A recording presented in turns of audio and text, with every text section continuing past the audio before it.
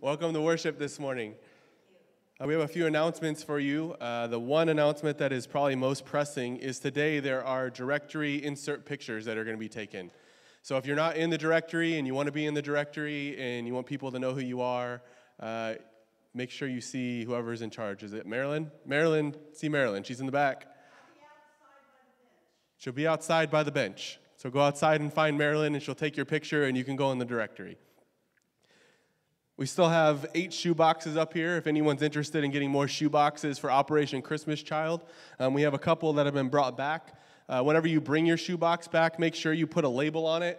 We have a few labels that are left, and mark if it's for a boy or a girl, what age range it's for, and also include your $10 for shipping, and that would be good. Is that all we need to say about that? All right. We also have a video this morning to get you fired up about Operation Christmas Child if you want to watch the video here this morning. 3, 2, 1! And when those lids come off those boxes, you've never seen such pure joy. So many smiles. The children just become wild and crazy. It's indescribable. To watch that child open that box for the very first time and see the look on their faces, and it's amazing that God used a simple shoebox to bring that much joy.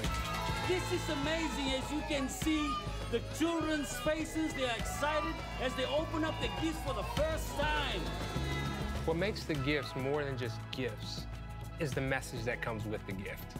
This is the opportunity for a child to hear the gospel of Jesus Christ. That is the best gift of all, is becoming part of God's family. Thank you. We are very happy. God bless you. Yay! These people back behind us, they're giving their time. Families have given boxes. The enthusiasm, the excitement, it's off the charts. We're just so thankful for these volunteers. We couldn't do it without them. They are the heart of the ministry.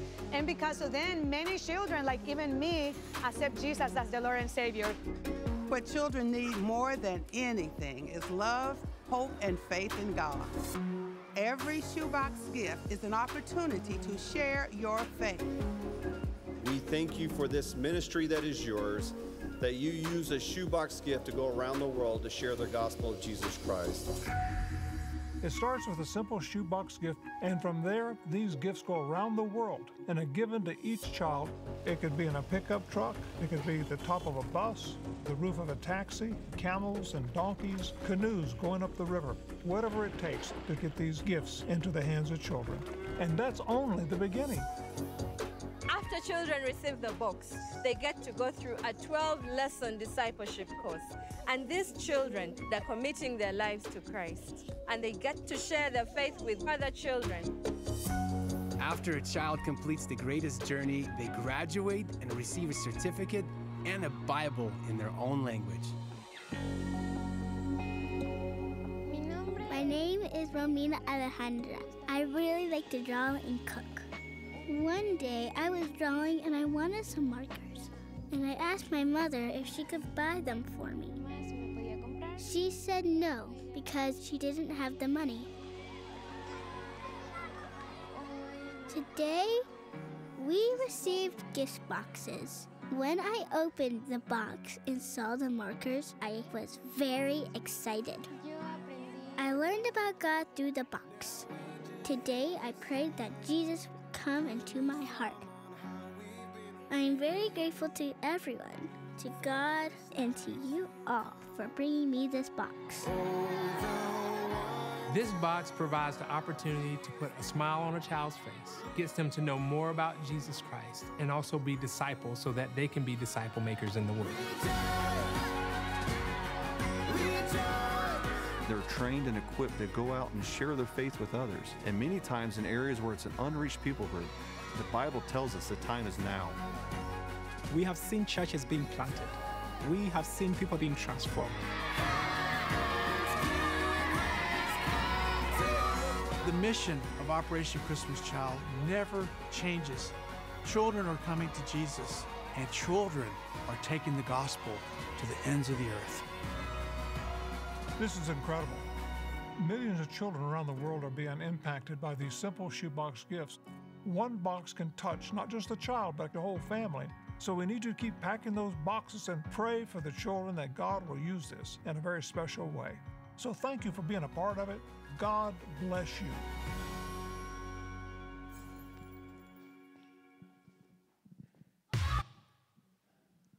So if you want to be a part of Operation Christmas Child, we do still have boxes left. Whenever we run out of boxes, you can get your own box and do it. It's still fine.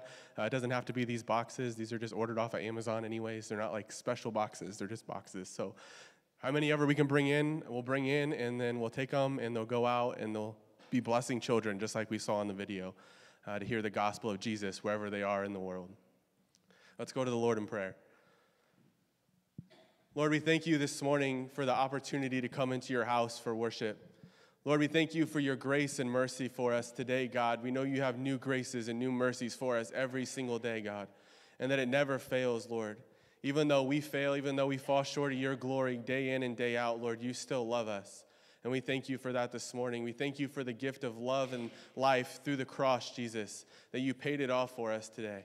Lord, we thank you for the opportunity to serve these children through Operation Christmas Child.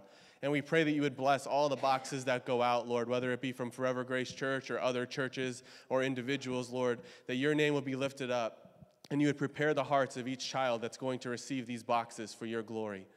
And Lord, we pray for those in our family here today, God, that aren't able to be here because of illness and sickness. Lord, that you would just bring healing to them, God, as there is definitely a lot of sickness going around right now. And we pray that you would heal those people, Lord. We pray for those that are going through a loss right now, Jesus, that you would have your hand on them. Lord, give them comfort and peace in this time. And Lord, we pray that you would be high and lifted up in all things in this service, God, because it's all for you, for your name to get the glory, Jesus. And we love you and we thank you and we pray this through Jesus' name. Amen. Slade's going to come up this morning and read the call to worship.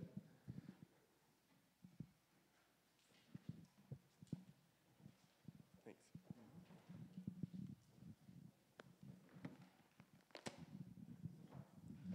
God be merciful to us and bless us, and cause his face to shine upon us. Selah, that your way may be known on earth, your salvation among all nations. Let the peoples praise you, O God. Let all the peoples praise you.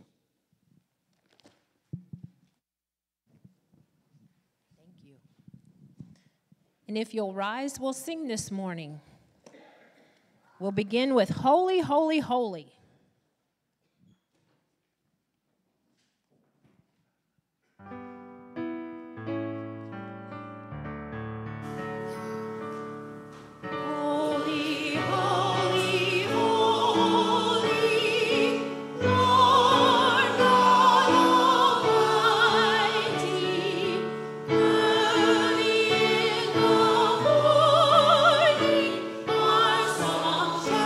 Rise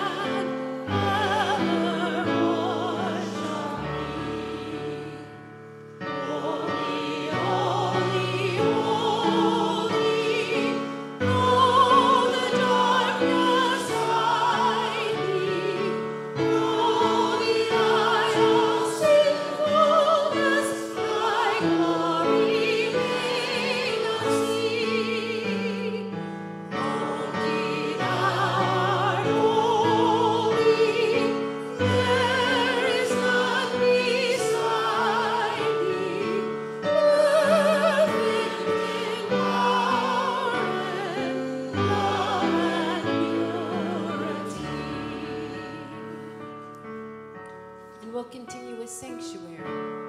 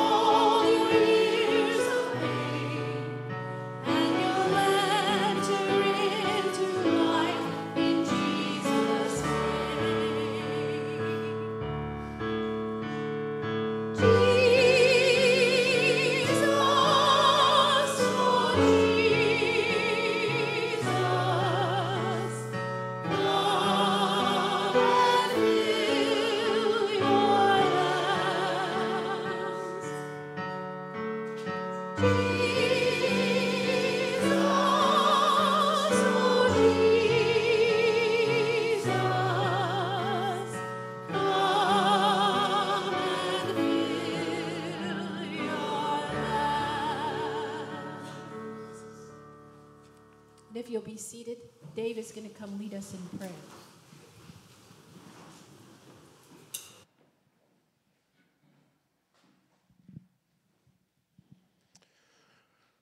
Let's go to God in prayer.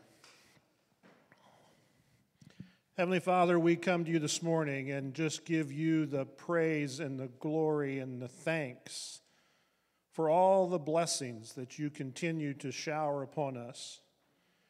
We also thank you for the challenges and the opportunities to serve you, for the challenges and the opportunities to step outside our comfort zone and serve you. We ask that you continue to open our hearts and our minds to those opportunities, and that the Holy Spirit fills us and leads us to do your will. Heavenly Father, I especially give thanks this morning for our pastors, for Pastor Gary and Pastor Casey, that are so faithful and so loving and so filled with your grace, and they continually give that to each one of us. I ask that you always be with them, that you guide them in what they are to do and what they are to say. And we just ask that you continually protect them from illness, from injury, and from the evil things that try to surround us and take us over in this world. Dear Lord, I especially thank you for this church, not this building, but this body of believers that come to worship and to praise you. I just ask that you continue to use this church to build your kingdom, to make more disciples for Jesus Christ. Dear Lord, we just ask all this in the precious name of your Son, our Savior and Lord, Jesus Christ. And all God's people said, amen.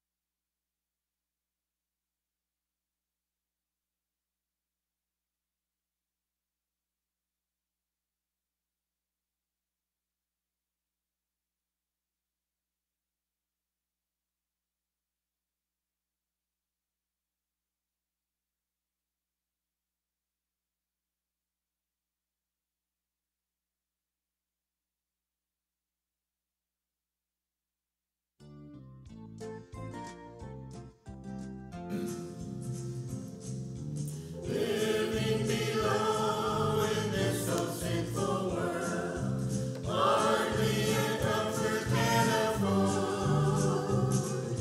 Striving alone to face temptation's sword, where could I go but to the Lord? Tell me, where could I go? Where could I go? Seeking a refuge for my soul, needing a friend to save me in the end. Where could I go but to the Lord? Neighbors are kind, I love them everyone. We get along in sweet accord. But when my soul needs manna from above, where could I go but to the Lord? Tell me, where could I go? Where could I go? Seeking a refuge for my soul, needing a friend to save me in the end. Where could I go but to the Lord? Where could I go to save my soul? Tell me, where could I go but to the Lord?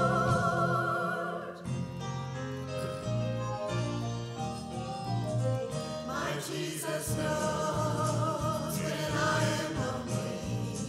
He knows each pain, he sees each tear. He understands each lonely heartache. He understands and always cares. My Jesus knows just what I need. Oh yes, he knows just what I need. He satisfies and every need supplies. Yes, he knows just what I need. When other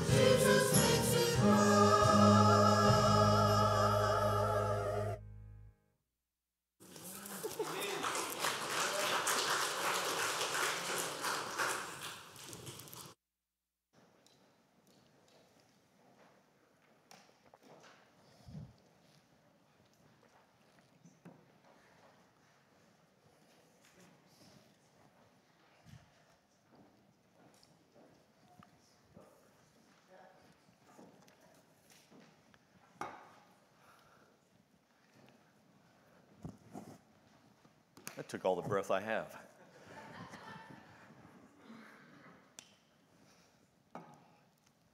Morning. I am Pastor Gary, one of the pastors here at the church. And so if you're a guest here today and you've wondered who these people are up front, Pastor Casey was up here first, and now I've got the duty of giving the message today. And it's been a little while since I've been in the pulpit, so bear with me. I'll try to remember what I'm supposed to do.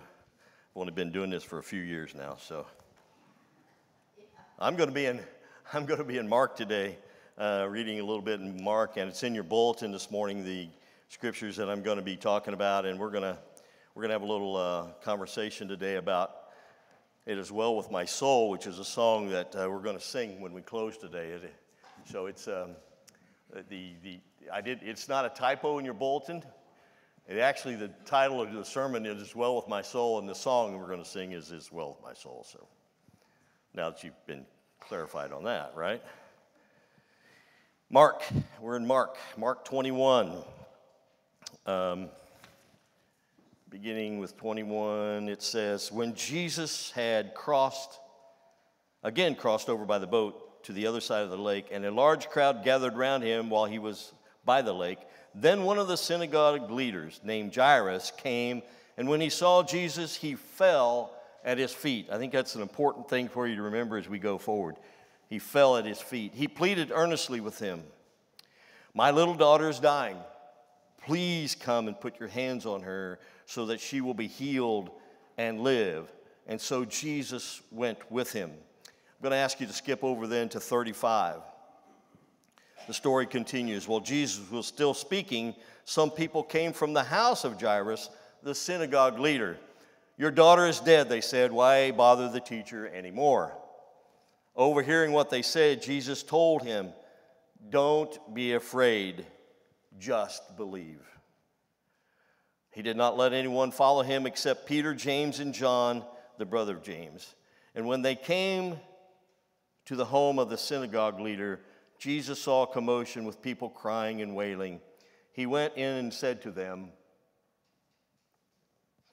"Why all this commotion and wailing? This child is not dead, but asleep." But they laughed at him.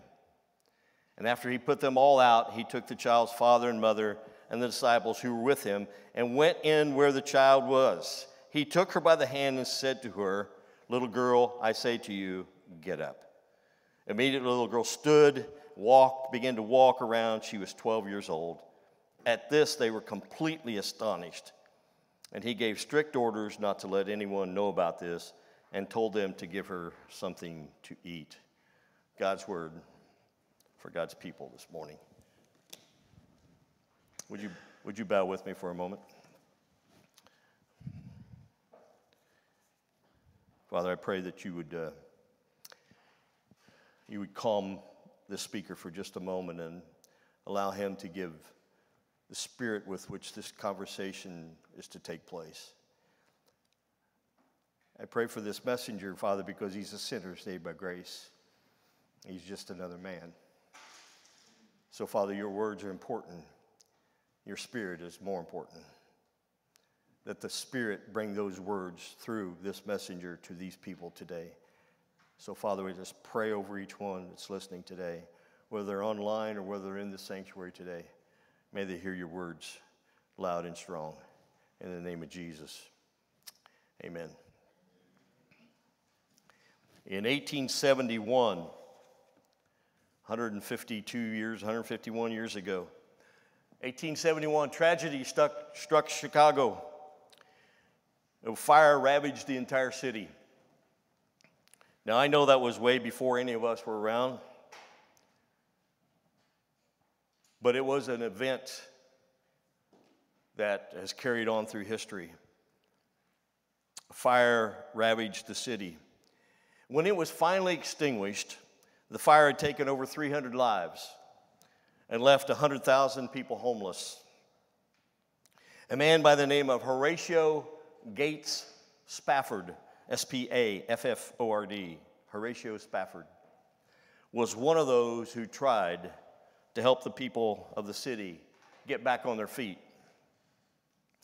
He was a Chicago lawyer.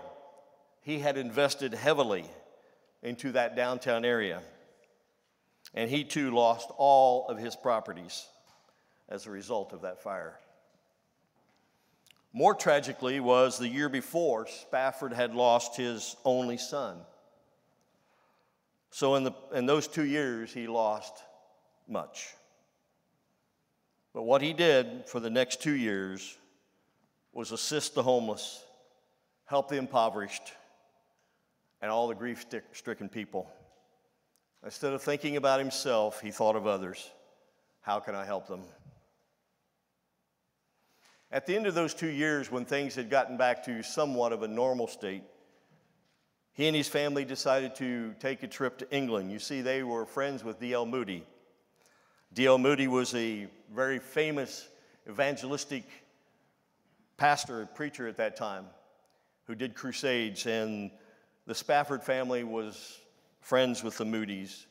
And he was going to be speaking, D.L. Moody was going to be speaking over in Europe, so the family was going to take a family vacation by ship across the ocean to take a vacation and also listen to D.L. Moody. Just as they were prepared to leave, Horatio had to send his wife and 4 daughters on ahead because business got in the way of him being on the ship. He said, I'll catch up with you on the other side as soon as possible. The ship would sink because it hit another ship out in the ocean. It would sink. Within 20 minutes, it had gone down. Horatio's wife, Anna, was able to cling to a piece of floating wreckage, and she was one of only 47 out of the 300 plus that were on the ship that survived. Their 4 daughters, Maggie, Tanetta, Annie, and Bessie, all perished. Horatio received a terrible telegram from his wife that said 2 words, saved alone. Obviously, Spafford then boarded a ship, the next available ship, to go be with his wife. As they were sailing across the ocean to the point where to find his wife, the captain of the ship called Spafford up to the captain's deck and said, I want you to know we are now in the area where your ship sank with your daughters. Just wanted you to know that so maybe you could be aware. He went to his cabin below, Horatio Spafford did, and he penned these words, when peace, like a river, attendeth my way, when sorrows like sea billows roll, whatever my lot, thou hast taught me to say, it is well with my soul. Though Satan should buffet though trial should come, lest this blessed assurance control, that Christ hath regarded my helpless estate, and hath shed his own blood for my soul.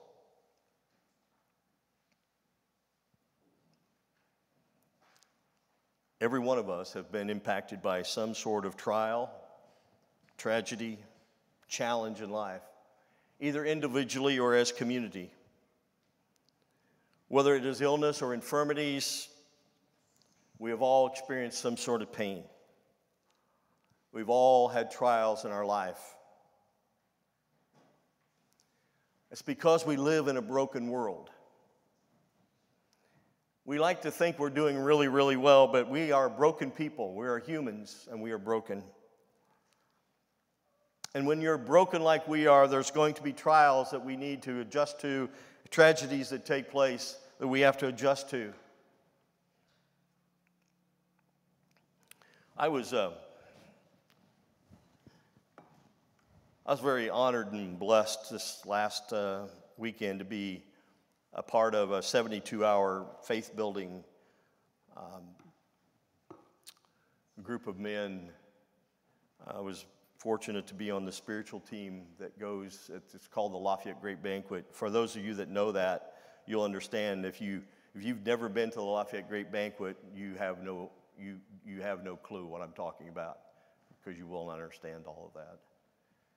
But it's the 72 hours of faith building. On Thursday evening, we went in as a team and there were guests that came to go through the 72 hours with us. That we were to help, we were to build faith up in them, we were to show them Jesus. There was one particular young man that came, and he looked dejected and like he didn't have a friend in the world. I began to hear his story over the weekend, and his story was that he had lost multiple family members over the last 4 months. He became angry. He was mad at the world. He was certainly mad with God, at God. So mad that even his wife didn't care to be around him.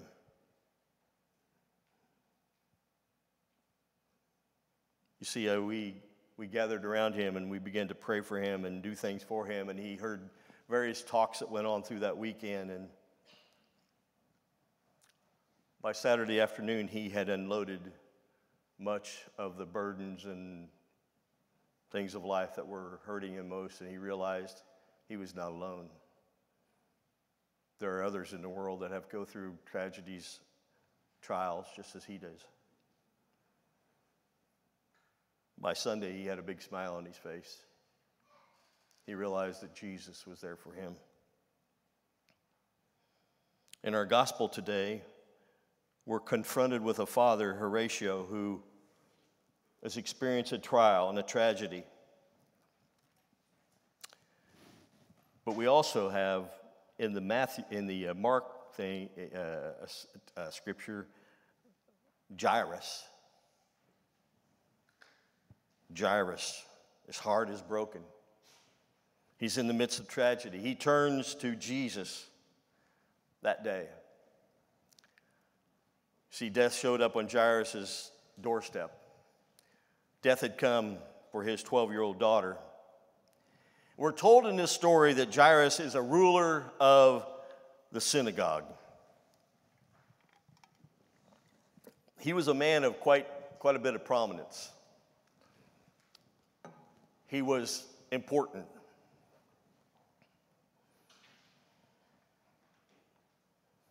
He was important to the people around him, especially the community he was in.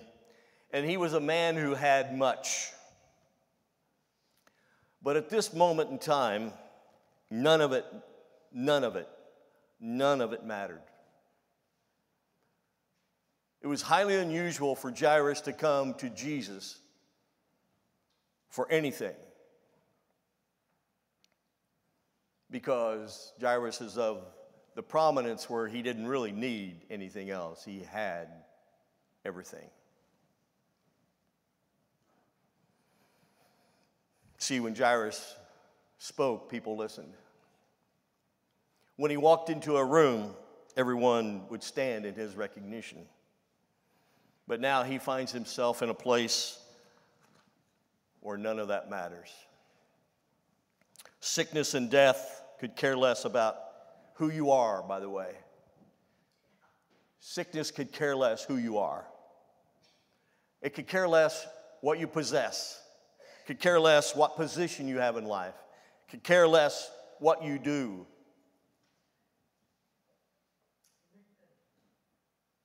I can assure you that Jairus would have traded everything he had at that moment for the power to change the moment, for his daughter not to be deathly ill. I recall sitting at the bedside of a really good friend a few years ago. I'd done a lot of things, business with him. He and I had been business partners for a while. We were good friends. I sat at his bedside as he was dying of esophageal cancer. It was just him and I in the room that day.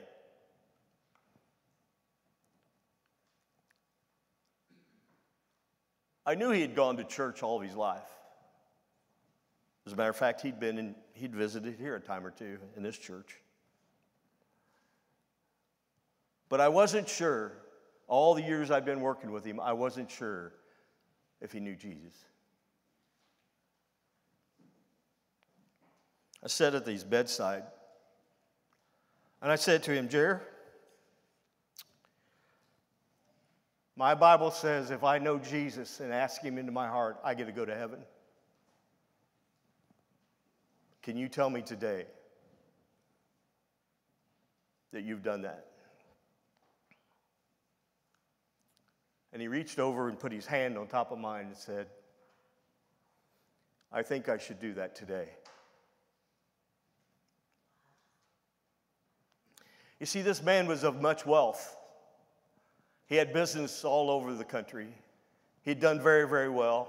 Belize was a place that he and his wife flew in and out of a lot. Money was not a problem. I can assure you, he would have given it all up.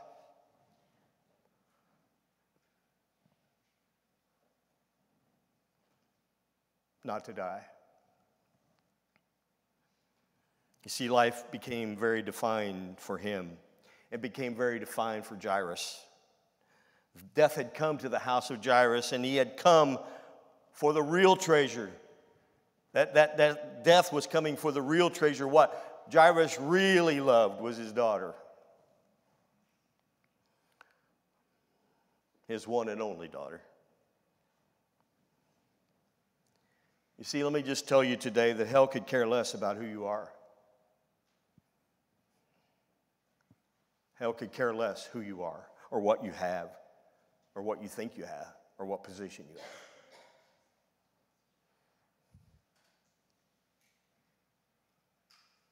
When tragedy and death come calling, you better know the one that is greater than you.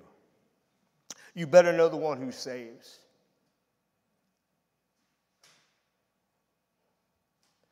Life becomes crystal clear when tragedy is upon us. What you think matters now. What you think is important will cease to matter. Trials. Trials really put life into perspective, don't they?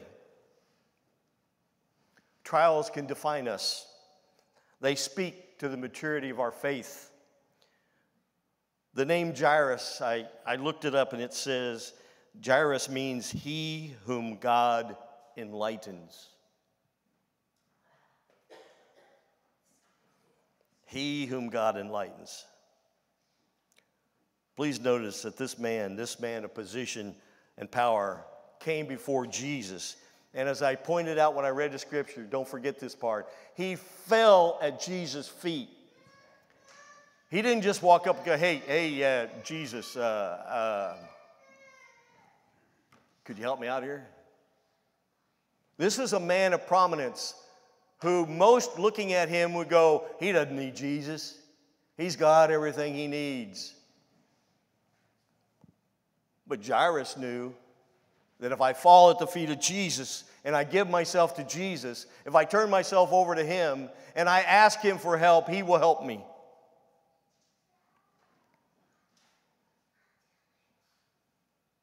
In other words, this man of prominence humbled himself in the presence of the Lord of the glory.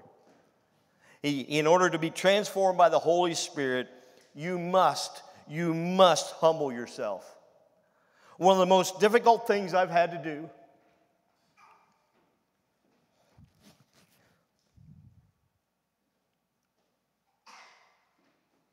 is take the pride off of me and be humble.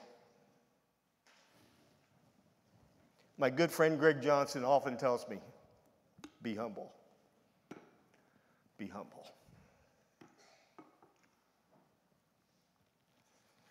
One of the greatest truths in the scriptures is the way up is down. The way up is to empty yourself.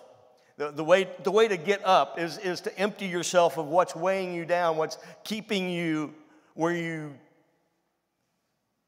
shouldn't be. You see, that's what the young man I was telling you about that came to the banquet, and he was just weighed down with everything of life that was pushing him down. He couldn't get his mind off the fact that he'd lost 4 good friends within the last 4 months, including some relatives. But on Saturday afternoon, he emptied himself of all that. He gave it all up to Jesus. He said, I take it away from me. I don't want it anymore. Take everything I have. Take it. I just want you, Jesus. Jesus is really crystal clear about all this, that to be great in God's kingdom, you must be a servant. And that's one thing that Jesus shows us, teaches us how to be a servant. A servant to all. We pick and choose sometimes who we want to be able to serve.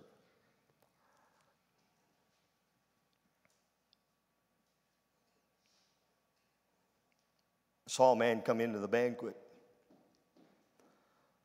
He wasn't dressed very well.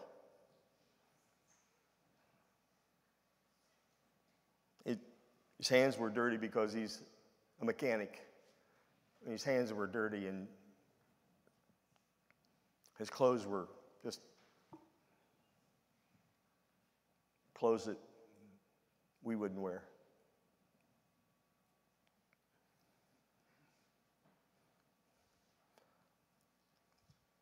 I changed my thought process on him really very quickly, because when we started worshiping in song, his were the first hands to go in the air. These dirty mechanic hands with an old shirt on, an old pair of pants, and shoes that you and I would probably throw away.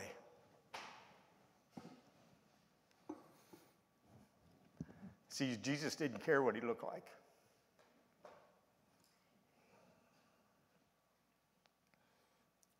You must be clothed in grace.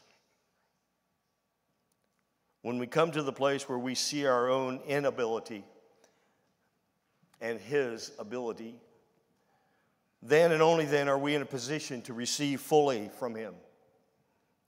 When Jairus came to Jesus, he fell down before him and he makes his petition to the Lord. In Mark 5:23, he said, "My little daughter is at the point of death. Come and lay your hands on her so she may be made well and live." What a statement of faith. He understood this man of prominence had been around to see Jesus enough to know that if he fell at his feet and he could ask Jesus to lay hands on my daughter, she will be well.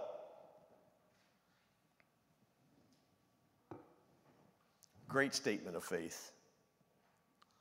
You see, each of us must reach the place in our lives where we know that while we cannot, he can.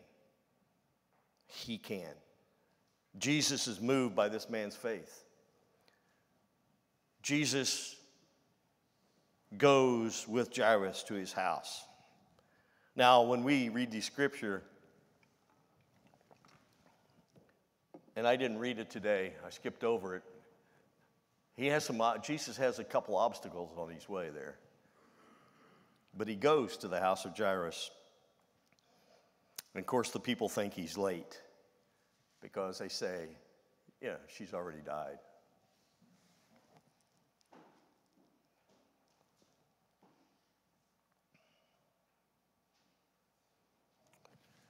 So my question for you today, do you have the faith of Jairus? Is your relationship with Jesus, is it really where it needs to be? Is your faith in him rise to the level that Jairus' did? Are your eyes upon Jesus? Are you focused on the King of Kings? Are you focused on the Lord of Lords? Then nothing, no thing, no trial can bring you down. That doesn't mean it won't be challenging. That doesn't mean that there won't be times where the battle seems like you're losing. It means in the end you will win. Jairus fell at the feet of Jesus and begs him to come and save my daughter. The scripture simply states, and he, Jesus, went with him. You see, Jesus says to all of us, I did not come to be served, but to serve. How can we do less? This encounter with Jairus puts us into perspective, the importance of the one among the many. Jesus left the crowd to minister to a single person. See, that's what Jesus was about. Yes, he spoke to the crowds. He spoke to a lot of crowds, but he was about the person, the individual.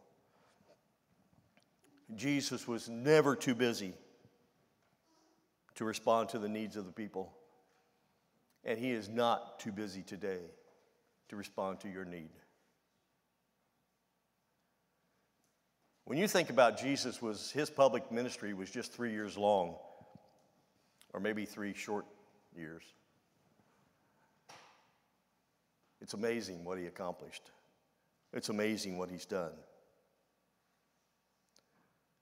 But it was usually about the individual.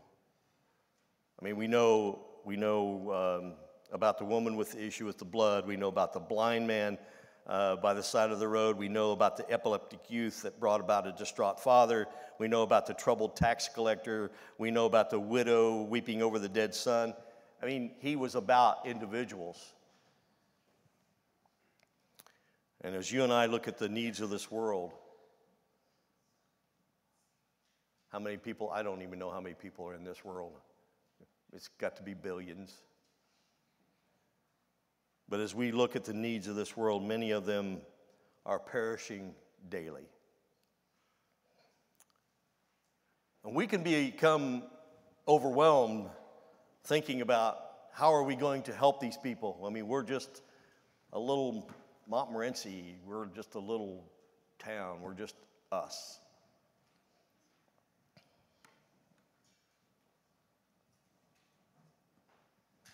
I mean, it makes us, if you really start thinking about how am I going to help change the world, it makes you kind of wring your hands a little bit. Like, I don't know how I'm going to change this world. It seems like it's crashing rapidly.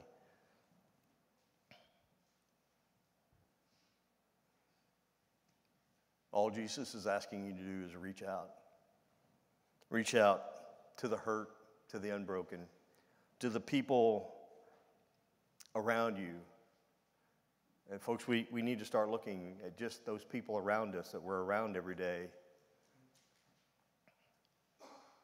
We're human and we make quick judgments sometimes. I made a quick judgment on a guy who had dirty hands and less than nice clothes.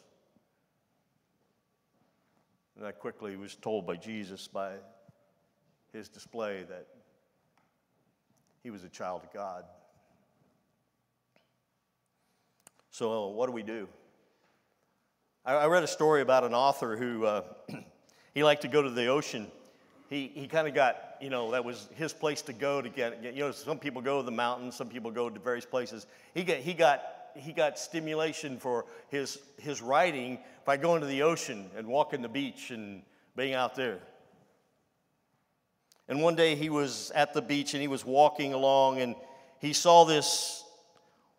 Up ahead of him, he saw what it looked like someone dancing along the beach, and he thought, oh, that's different. You don't ever see too many people dancing on the beach.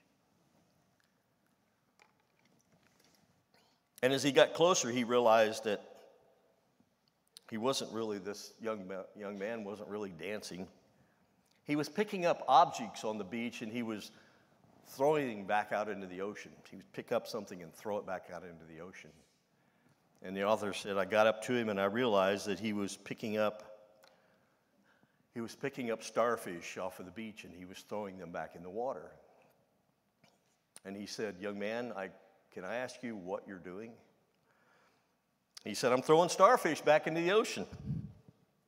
So then he asked him, well, why are you doing that? Well, he said, well, the sun is up and the tide is going out. And if I don't throw these starfish back in, they're going to die. And the author said, well, look down the beach. There are hundreds of these starfish as far as you can. Your job is endless. You'll never get all this done. And the young man picked up one more starfish, and he said, it's going to matter to this starfish. You see, we can't possibly reach everyone. But we can reach the people that are around us. We can talk to those around us, and sometimes we get so busy, me included,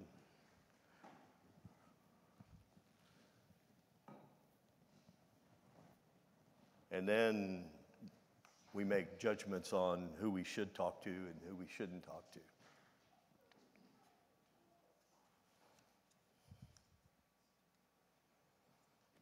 Be a starfish thrower.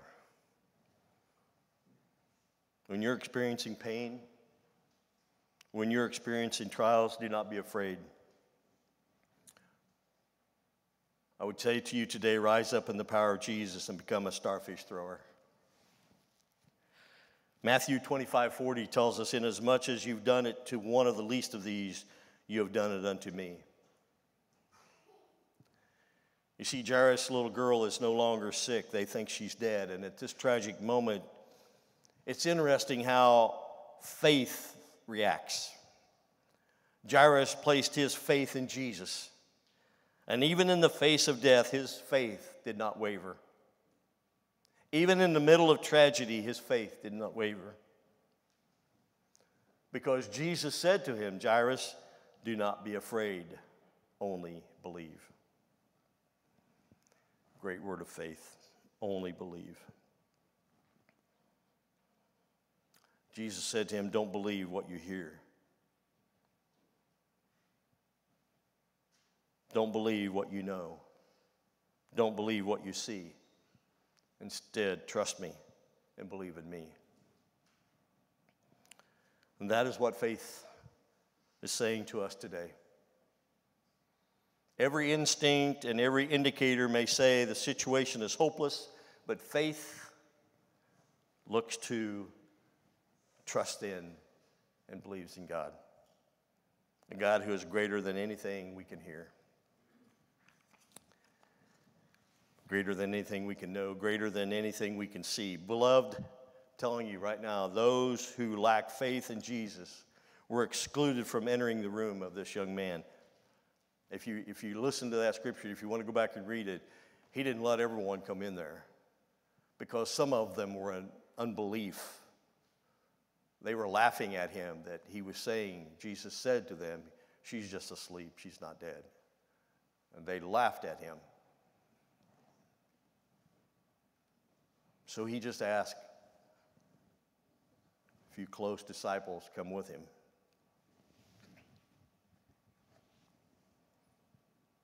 Faith believes the incredible. Faith sees the invisible. Faith receives the impossible. You are a starfish thrower, each one of you. Spafford's ending verses speak to those who are mature in faith. His song says, my sin, oh the bliss of this glorious thought. My sin, not in part, but the whole, is nailed to the cross, and I bear it no more. Praise the Lord, O my soul. And Lord, haste the day when my faith shall be sight, the clouds be rolled back as a scroll. The trump shall resound, and the Lord shall descend. Even so, it is well with my soul. God promises that when trials come, that with him, we can go through them and not remain in them. That's an important piece for you to pick up today. He gets us through them so that we don't remain in them.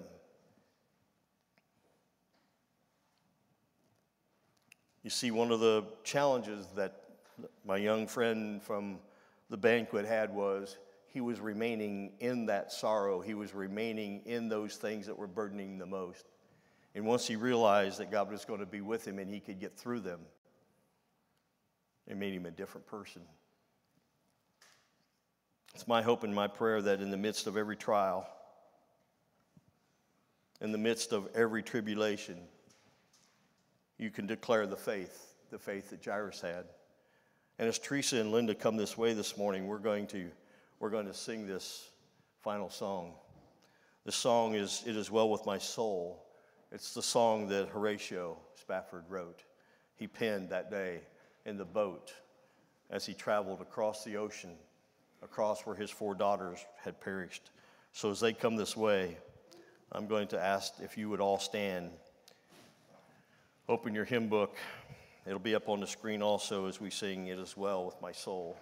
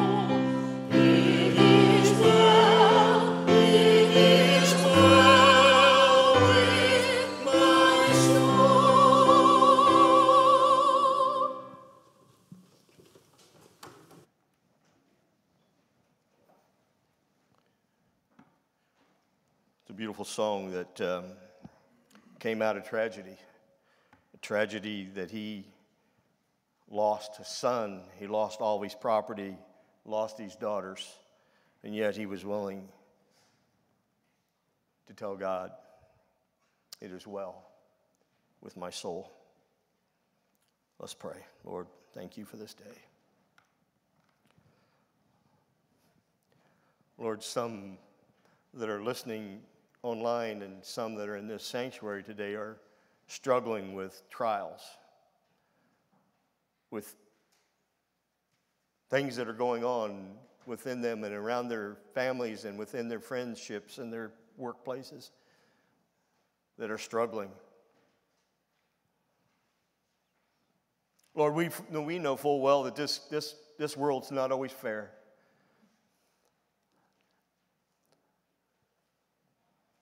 There are things that are to come to us that are delayed, that we need, they don't get to us because of this world. We know there are court cases where one single judge makes a decision that may not be the decision that we want.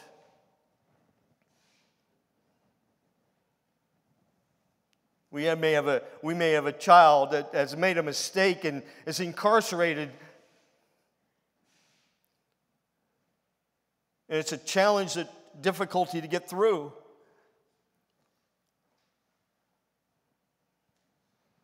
It may be seeing your old church closed down because there just weren't enough kids to keep it going. But you, God, you alone, if we but have faith in you, if we give all we have to you and we serve you, Father, you promise you will walk us through it. You will get us to the other side. So, Father, thank you. Thank you for your faithfulness to us. And today, Lord, in the quiet of this building, we say we love you. We adore you. We honor you. We put our trust in you, Father, today. And Lord, if there's someone here today that's really being challenged and they've just never accepted you as Jesus into their life, may this be the very moment that they ask for forgiveness. Ask for forgiveness of the sins that they've committed and say, I want to follow you, Jesus. I want to be with you. I want you to be in my life. Today is the day for that. Because tomorrow, the tragedy may strike. So today, Father, we just praise you. We're going to give you all the glory because you are a mighty God. Creator of all things. You created this earth. We know full well you can help us. Today, Father, may you receive all that glory. In Jesus' name. And the body of Christ said, amen. We have Sunday school up here for the adults. The kids are downstairs. There's coffee downstairs. There's going to be pictures taken. Chilly? Chilly? Okay, pictures are up here. If you want your picture taken for the directory, come up here. For those of you that aren't in it. And God bless you all. Love you. See you later.